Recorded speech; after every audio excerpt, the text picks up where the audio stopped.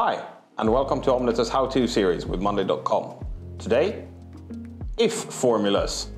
Let's say we want to trigger different events or having different outcomes depending on which status is chosen on an item.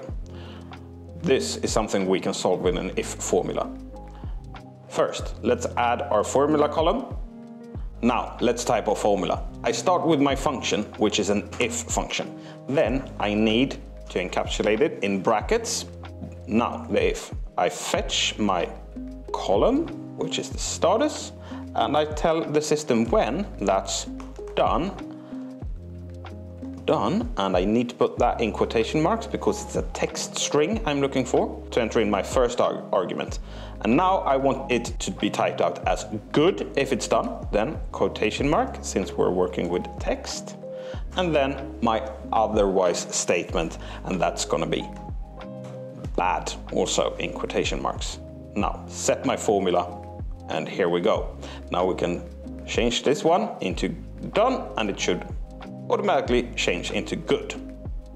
Now I can of course continue on with this build and put conditional coloring on it, but that's for another time. Now, thanks for watching.